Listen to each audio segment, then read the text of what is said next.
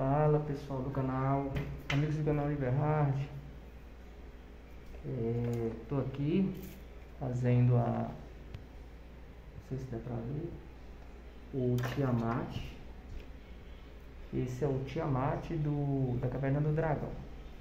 Quem é mais novo aqui, tem menos de 30 anos, não vai saber do que eu tô falando, né? E foi feito na impressora 3D, né? Aqui eu tenho o corpo dele, foi impresso em três partes, porque foi feito numa impressora que não tinha uma qualidade muito boa. Então deu muito trabalho essa peça aqui, então tive que emendar ela todinha, vou ter que dar acabamento. Já tem 15 dias que eu estou trabalhando nessa peça. Essa peça é um presente para o meu filho, né? Ele não sabe ainda. Eu vou antecipar o presente dele de aniversário. E estou fazendo essa peça para ele, porque eu ofereci para ele uma peça para ele levar, ele não quis. Ele falou qual que ele queria, né? Que queria essa peça. Aí tem muito tempo que ele pediu. Aí eu vou fazer para ele, enviar para o endereço dele de surpresa. Ele não mora aqui, ele mora em Belo Horizonte, né? BH, Minas Gerais, e eu moro em Montes Claros. E vou fazer para ele. Estou montando, vai dar muitos dias de trabalho ainda, né? Tem que fazer aos poucos. Então, o que eu tenho aqui? Eu já tenho todas as peças impressas, né? Eu tenho o dorso, tá? Essa parte aqui. Aqui vai as cabeças, certo? Tem a cauda, eu acabei de emendar. Gente, saiu muito deformada essa peça aqui, eu vou ter que trabalhar muito nela. Olha a cauda, ela vai aqui, ó. Não posso nem colocar direito porque tá colando ainda. Tenho as asas,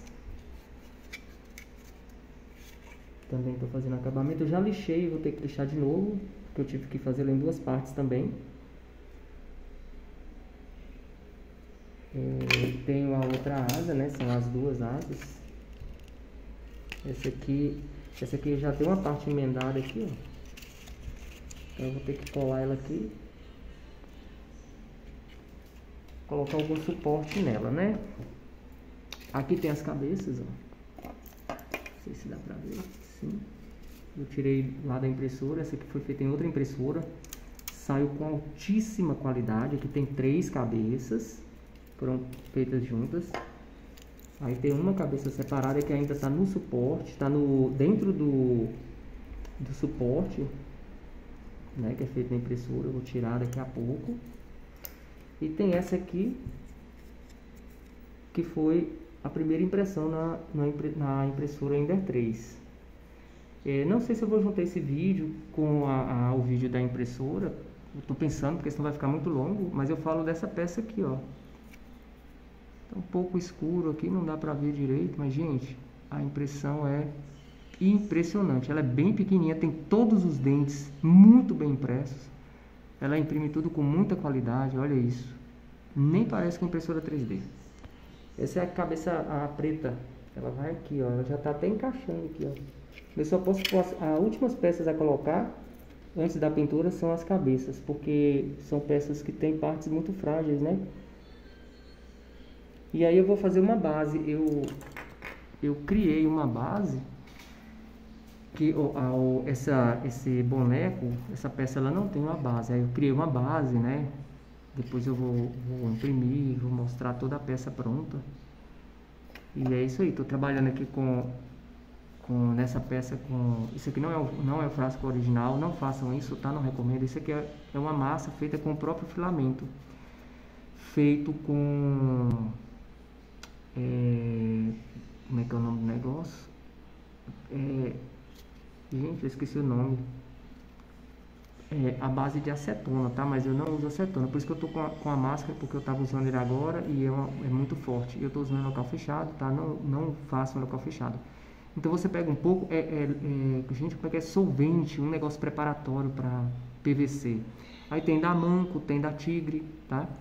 E esse solvente aqui, ele não tem mais. Eu tô utilizando só o frasco, porque o meu frasco ele veio com um problema. Eu não quis reclamar, acabei ficando e mudei do frasco original.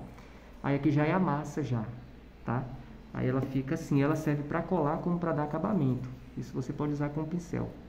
o plástico fica mole e você vai fazendo, com o pincelzinho você vai passando e vai fazendo uma massa. Essa parte aqui está muito deformada. Aí eu vou ver se eu vou colocar massa ou se eu vou usar durepox para poder melhorar. Depois a gente passa esse líquido, né? Eu tenho ele aqui, ó. Eu tenho mais ali dentro, é porque não coube, aí eu coloquei aqui. Ele é azul, ó. Ele é tipo um solvente, gente. É um material muito forte, um líquido muito forte, tá? Porque ele é mais fácil de comprar, é mais tranquilo de comprar do que o acetona 100%, né? E ele é mais tranquilo de comprar. Qualquer casa de tinta, de construção, você encontra isso daí. Eu comprei de 200 ml por R$25, eu achei um pouco caro, porque na internet está de 19, mas tem o frete, né? Então eu encontrei, quis experimentar, quis fazer a massa, quis fazer o teste. Ele é usado, ele em líquido, você usa ele para você dar umas pinceladas na peça.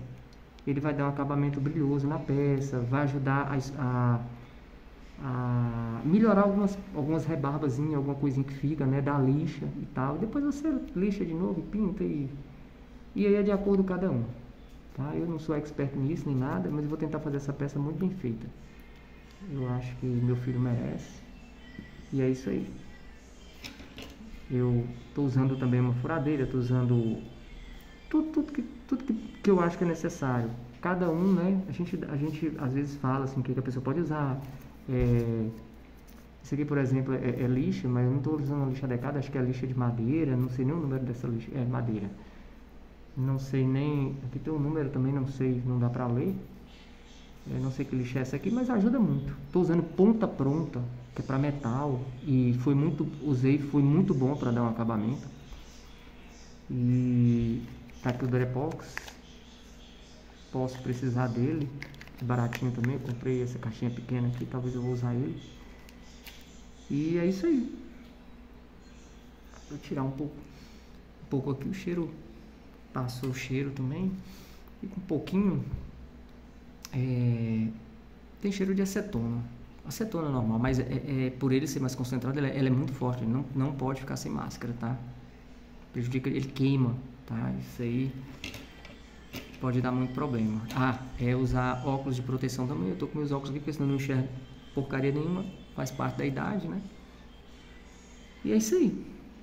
Então eu vou montando, pintando de acordo, eu vou mostrando aqui, né? Vou fazer um cortezinho aqui, quando tiver mais adiantado eu vou fazendo vocês. E não vou fazer muita edição de vídeo, perde muito tempo, porque tudo que é feito em impressora 3D, gente, tudo que é artístico, tudo que é arte, pintura, massa, bonecos, tudo demorado, é tudo a longo prazo. A impressão já é demorada. Não, aqui tem umas, nossa, só essa peça aqui, ó, foi 24 horas. Com resolução de 0,16 ou foi 0,14, eu não me recordo agora. Essa parte aqui eu já usei 0,12 e dá para melhorar ainda. Saiu, ó, perfeito. Saiu perfeito. Porque essa impressora é de alta resolução mesmo, é coisa boa mesmo. Essa outra que eu tô agora. Tem um vídeo que eu vou postar também, não postei ainda, eu tô gravando aqui, mas ainda não postei o vídeo. Eu vou editar um pouco ele, eu vou precisar montar o vídeo, porque foi feito em pedaços e partes, então eu preciso colocar numa edição, para poder juntar as partes do vídeo e lançar ele no canal. E esse aqui eu vou fazer a mesma coisa, vou ter que cortar agora e vai coisando, depois junta. Eu só não vou ficar fazendo muito efeitinho essas coisas, porque senão perde muito tempo, né? E o canal vai ficando parado, vai ficando parado. Tem muita coisa que eu tenho que apresentar no canal, mostrar, né? E é igual eu falei, é tudo demorado, então acaba o canal ficando parado. Mas é isso aí, faz parte, né? Fala, galerinha. Dando continuidade aqui ao procedimento de montagem do Tiamat. Vou virar essa luz pra cá, acho que fica melhor assim. Boneco, tá aqui o Tiamat. Tive que fazer mais trabalho nele, lixar mais, passar mais massa plástica nele. É uma massa plástica que, como eu falei anteriormente, é feita à base do próprio filamento. no caso eu estou usando o ABS, é usado com solução preparadora para PVC. E acho que agora não tá com cheiro não, tá só com cheiro do produto aqui, porque lixa ele tem um cheirinho diferente também. Então tá aqui o corpo, tive que lixar bastante mesmo. Tem umas partes que eu tive que usar até ferro de solda, né? Eu tenho um ferro de solda separado só para isso, eu faço a solda plástica. Fica um pouquinho feio, um negócio meio esquisito, mas você consegue dar um acabamentozinho, montar as peças. Onde está quebrado você consegue emendar também. Aqui eu usei, ó, não sei se dá pra ver. Aqui mesmo eu usei, ó, fui lixando aqui até acabou fazendo um buraco. Então, para eu não fazer essa massa, tá vendo? Tem uma parte azul aqui, é onde foi emendado com a massa. E as pernas aqui, ó, ela é cortada aqui, ó, onde está meu dedo aqui. E foi colado com super cola. Aí eu não quis. Aí no caso aqui também foi com super cola, né? A barriga dela, essa parte do dorso. E aí fica uma fenda. Essa fenda foi preenchida com essa massa, a base de solução preparadora, com o filamento. Gente, o bonequinho vai ficar muito legal. Ficou até bom, né? Depois de lixado e trabalhado, tive que lixar muito mesmo. Passei ponta pronta nele, que tinha uns buracos nele assim, ó, umas fendas muito grossas. Então eu tive que nivelar ele, né? Então é isso aí, já tá tudo prontinho aqui pra mim montar. Eu vou montar ele agora, vou colar as partes e vou dar uma pintura branca, porque eu não tenho prime. Então eu vou usar a tinta PVA branca. Você pode usar um cinza também para dar um fundo, como se fosse um prime. Vou usar como base essa tinta. Ela é grossa, ela seca rápido, quase que instantâneo. E aí eu venho com outra tinta por cima. E vai ser tudo no pincel, tá? Aqui vem a cauda dele. Eu já preparei a peça, porque elas não encaixam perfeitamente. Feito nessa impressora que ela não encaixa perfeitamente. Na Ender 3 já sai tudo perfeitinho, tudo certinho. Então eu tive que preparar essa parte para poder receber a cauda. E a cauda, na parte do vídeo anterior aí, que foi visto antes aí, eu tinha acabado de fazer a emenda, né? E agora o que eu fiz? Eu fiz esse acabamento que tinha um buraco muito grande, sabe? Saiu muito deformada essa cauda. Então eu tive que lixar bastante essa cauda.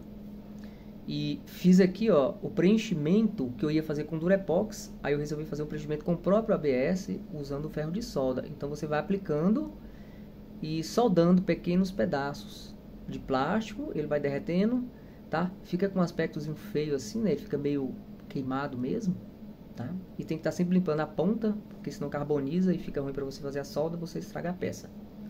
E aí vai preenchendo. Você enche ele como se fosse solda de metal. Depois você vem lixando para poder nivelar e igualar com a peça. Então a cauda está pronta. Lixei ela bastante. Algumas partezinhas assim de deformidade. A própria tinta, a PVA, ela é grossa. Você pode dar quantas camadas você quiser. Ela vai preencher alguns espaçozinhos e vai dar um aspecto um pouco mais liso. Essa ponta aqui também, ó, se fosse a cauda de um escorpião, né? Também eu fiz um trabalho com a lixa. Não tá dando pra ver direito, mas ela tem uma ponta bem fininha. No vídeo não tá aparecendo que tá grossa, mas ela tá bem fininha, tá? Ai, cheguei a furar o dedo aqui. E vai ficar muito legalzinho, gente. Vai ficar muito top. As asas também. Essa aqui também eu tive que dar mais lixa nela. Lixar bastante mesmo. Ainda ficou umas partes com... Olha como ficou isso aqui. Mas na hora que eu passar a tinta, depois que pintar, vai dar uma aliviada. Vai esconder um pouco isso aqui. Eu vou procurar dar uma caprichada nesse boneco, tá? A outra também... Essa aqui ficou ainda melhor do que a outra na questão do acabamento. Essa aqui ela é oca. A outra ela é até molinha, muito leve. A outra é pesada, a outra parte, né? Essa aqui é a asa do lado esquerdo. Na hora de pintar vai ficar legal. Vou pintar agora também. Vou montar e vou pintar. Tem aqui as cabeças. 3 cabeças já praticamente prontas, tá? Gente, olha a resolução Galera, olha a resolução disso aqui. Impressionante. É muito pequeno. É muito pequeno, cara. Os dentes, sem óculos eu não enxergo direito. Saiu perfeito, cara. Ender 3, cara. Ender 3. Essas duas cabeças não precisou trabalhar nada, tá? Alguma coisinha ali para dar uma lixadinha de leve. Agora, essa cabeça aqui, essa aqui é a cabeça vermelha. Ela tem umas partezinhas que não saiu, ficou grudado no suporte. Aqui, por exemplo, ó, ela tem essa barbatana aqui. E tá faltando, ó, um dentinho aqui, é um ossinho, né? E dois aqui, ó, um aqui e outro aqui. E ela também tem um chifre que quebrou na impressão. Dos dois lados, esse aqui eu colei um pedacinho, tá vendo? Mas eu vou ter que fazer um acabamento nele também. Porque o chifre ele é uniforme, tá? Ele aqui, essa parte todinha aqui, ó, é igual. E essas pecinhas, essas partezinhas, do lado de cá saiu tudo, ó, tá vendo? Aqui, ó, as garrinhas aqui na barbatana dele. Do outro lado não saiu. Então eu vou fazer de Durepox. Às vezes não, mas eu vou programar fazer de Durepox. O modelo já coloca aqui e deixa secando. Então a última peça a colocar vai ser as cabeças, justamente por ser frágil. E aquelas 3 cabeças que estavam emaranhadas lá, 2 já estão aqui para retirar, porque eu tirei uma. Essa aqui é a verde. Essa cabeça aqui é a verde. Tá? A cabeça é vermelha, preta, a azul, a verde e a branca. Essa é a verde. E essa aqui, acho que é a azul. É a azul. Essa aqui é a azul, também está dentro do suporte ainda. Eu vou tirar, não sei se tem algum defeito, alguma coisa. Tem um defeitinho que eu acabei de ver aqui, ó, rachando. Mas aí eu vou dar uma colada nele e vai ficar legal. Ela também tem um chifrinho, uma barbatanazinha aqui do lado, ó. Tem que fazer a pontinha dos chifrinhos aqui também. Os dentes saíram perfeito, perfeito, perfeito, perfeito. Cara, que impressora top. Que impressora top. É. Então é isso aí. Vou colar aqui e já volto para poder mostrar a peça montada. O corpo, as asas e o corpo, as asas e a cauda. É o que eu vou montar agora. Vou mostrar ela colada.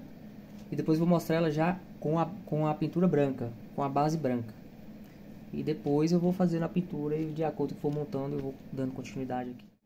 Então, galera, já montei aqui a cauda,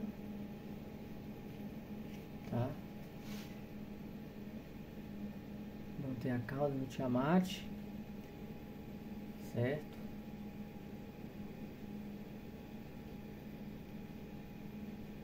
Ok, ficou muito bom, ficou certinho. E a parte das cabeças eu já tirei do suporte, não ia fazer isso agora, mas olha só, eu tirei as cabeças, aqui elas estão na ordem, tá? Essa aqui é a do meio, e não teve jeito, teve algumas peças. Essas duas cabeças aqui, ó, essa aqui, que é do meio, não teve jeito aqui, eu tive que fazer ajustes, né? Deixa eu colocar a lâmpada aqui de um jeito que dá pra ficar mais legal. Acho que tá bom aqui pra iluminar, ó. Então eu tive que fazer alguns ajustes nela, ó. Eu não fiz de Durepox. Acho que assim fica melhor, a luz pega melhor. Ó, aqui a câmera não foca direito, mas tá vendo? Os chifrinhos eu fiz tudo de ABS, é o próprio material, e fui modelando com o ferro de solda, tá? Como eu falei anteriormente, o ferro de solda eu tenho um separado com a pontinha preparada para fazer esse tipo de trabalho. Aqui também, ó, algumas partes do detalhe dele. Ixi, vou ter que fazer um cortezinho aqui. Bom, então, dando continuidade aqui, falando aqui dessa essa cabeça aqui. Essa cabeça principal é a do meio, é central. Ficou meio estranho o que eu falei, mas é isso aí mesmo. Aqui também, essas partezinhas aqui, ó. Das costas da cabeça dele aqui, ó. Ficou estranho de novo, mas tá bom. Foi também modelado, tá? Mas o resto tá perfeito. Os dentes, olha, muito, muito legal. Esses chifrinhos aqui também, ó. Deixa eu ver do lado de cá. Esses chifrinhos do lado de cá, ó. Esses aqui eu tive que fazer todos. Tentar focar aqui. Tive que fazer todos com o ferro de solda. E do lado de cá, ó, estão todos perfeitos, inteiro. Tá?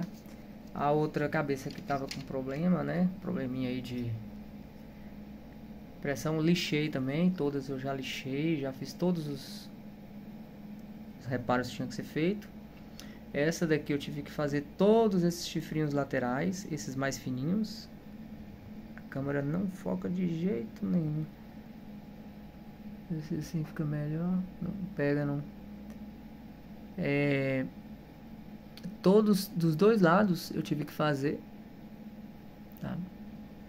Essa aqui a cabeça é azul. E só algumas partes aqui da barbatana dele aqui, tentei lembrar esse nome, barbatana, tá? Foi modelado. Não sei por que que quebrou, que deu alguma deformidade. Eu acho que é o seguinte, a peça ficou muito fraca porque ela foi impressa assim, ó. Então ficou com pouco suporte aqui embaixo. Então acho que às vezes acontece mesmo, o ABS é assim. Aí descolou e virou isso aí. Mas beleza, então. Aí, gente, o que eu vou fazer aqui? Eu vou fazer todos os processos de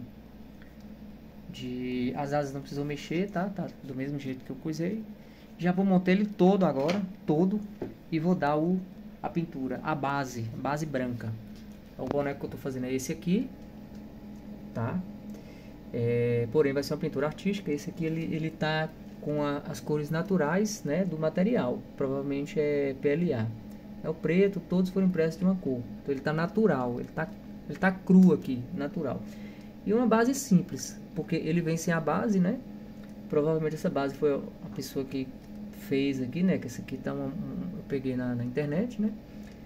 Essa base é uma base muito simples, parece que o boneco foi impresso em cima dela. Acho que tá grudado, viu? Acho que foi feito tudo em cima dela. Então o que eu vou fazer? A minha base vai ser como se fosse uma coisa melhor, assim, de desenhos, pedras e tal, essas coisas assim, né? Vai ter uma pintura, uma cor de areia e tal, essas coisas assim. Quero retratar, assim, uma coisa bem... O máximo de realidade com o desenho possível ou com o virtual. Então eu vou montar tudo agora, tá? Não vou usar o Durepox, não vou usar o Durepox nessa peça. Eu vou fazer a colagem com... A solução é isso aqui, ó, gente. Agora eu tô com o frasco aqui. A cola vai ser isso aqui. É líquido, aquele que eu mostrei anteriormente, né? Porque tá em outro frasco. Esse frasco aqui tá com problema, então resolvi não deixar dentro desse frasco. E essa solução, você pega um pincel, qualquer pincel, esse aqui é um pincelzinho mais velho, tá?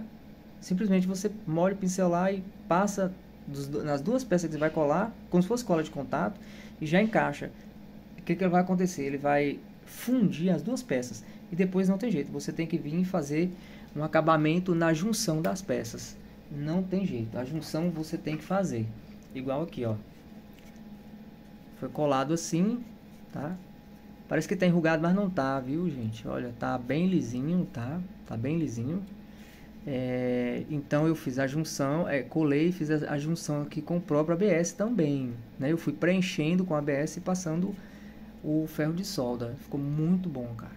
Olha essa parte aqui também, ó, como ficou da barbatana dele aí. Juntei as duas partes, uma metade de um lado e metade do outro, né? Da cauda e das costas. Então eu tive que fazer um trabalho muito bem feitinho aqui. Tá? Vai ficar algumas irregularidades, pode ser que fique algumas marcas, tá? porque a lixa não alcança, é muito difícil lixar essas partes assim. E então eu vou montar ele todo agora, vou terminar toda a montagem e vou dar a base nele. E já volto para mostrar como ficou ele com a base branca, toda branca, para poder receber a pintura. Vai ser todo pintado no pincel, não tenho aerógrafo. Aliás, eu tenho um aerógrafo, mas o aerógrafo que eu tenho não é aquele de duas fases que fala, né? Tem assim, que é uma caneta melhor, que ela é de gravidade, ela é melhor. Então ela pode usar aquele compressorzinho mini. Eu tenho um compressor mini. A caneta, eu tinha comprado uma caneta muito tempo atrás, a caneta veio com defeito, eu devolvi, fiquei com medo de comprar a caneta igual e vim com o mesmo problema. E aí eu comprei separado um aerógrafo com aquele bojo de vidro embaixo, então ele precisa de muita pressão para puxar a tinta, né? E depois eu vou fazer uma modificação com ele para eu poder utilizar em outras peças que eu fizer.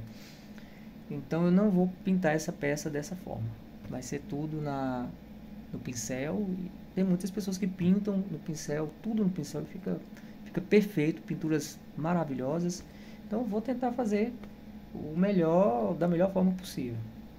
Beleza? Então vamos fazer um cortezinho aqui, dar continuidade aqui na peça e já volto para mostrar ela montada com a base branca. Aliás, eu vou mostrar ela montada sem a base e vou mostrar ela já com a base também, né? A gente vê como é que é a diferença, como fica, né? Galera, mais um bloquinho aqui, voltamos. E galera, tá ficando top demais esse boneco, o personagem Tiamat tá ficando top demais.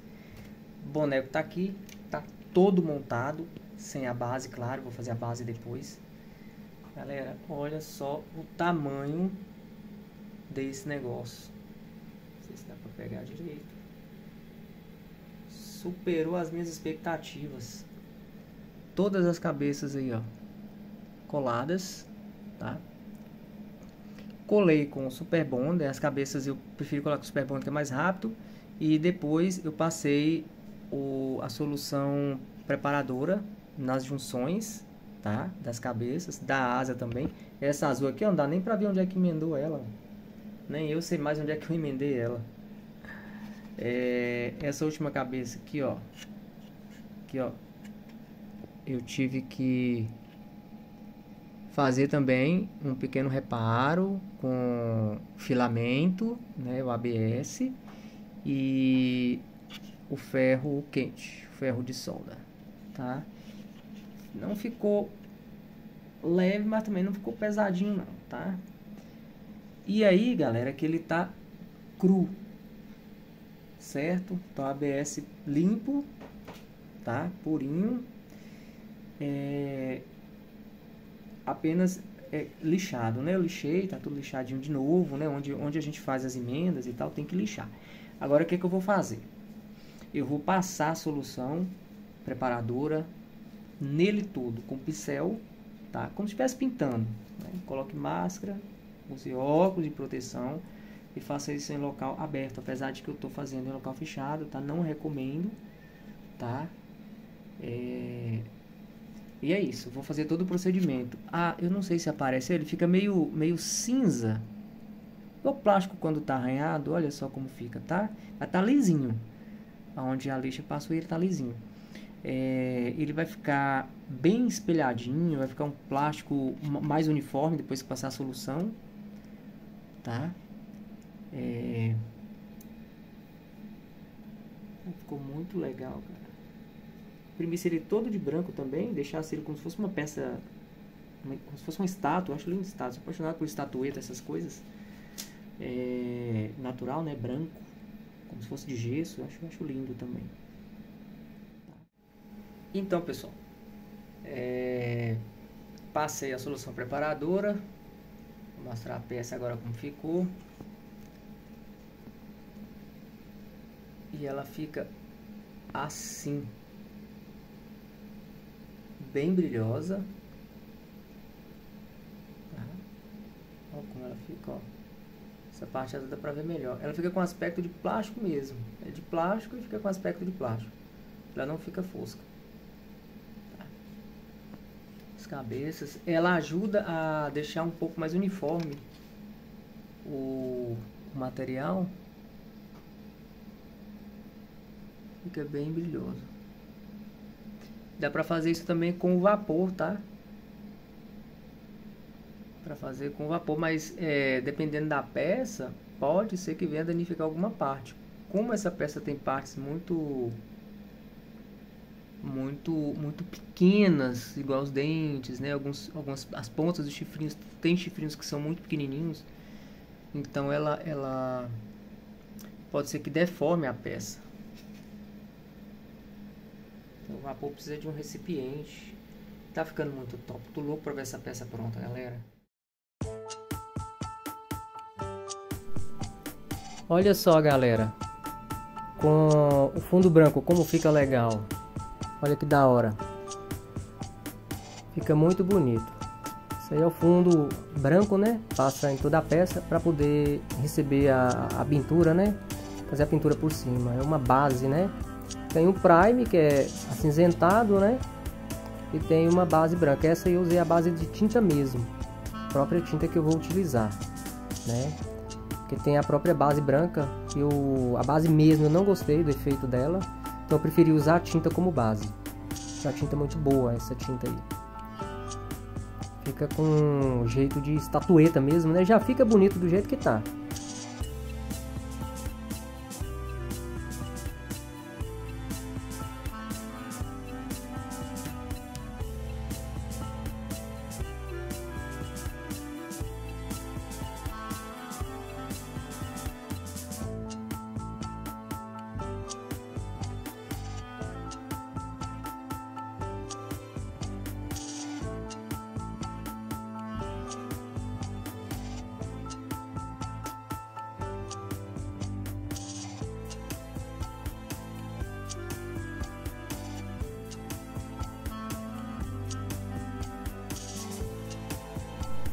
Bom, galera, então esse foi o resultado do boneco do Tiamat, né, da Caverna do Dragão, e ficou muito bom, ficou incrível. Não achei que eu fosse ter, na minha opinião, né, um resultado tão bom, principalmente na parte de pintura.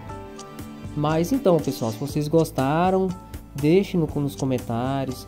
Me falem, me deem dicas, escrevam lá, postem nos comentários lá o que vocês acharam da peça, se ficou legal, o que poderia ter melhorado. Um detalhe também, pessoal, a peça ela tá com a coloração meio rosada, é por causa do vídeo. No vídeo ficou um pouco diferente, mas ele é vermelho, tá?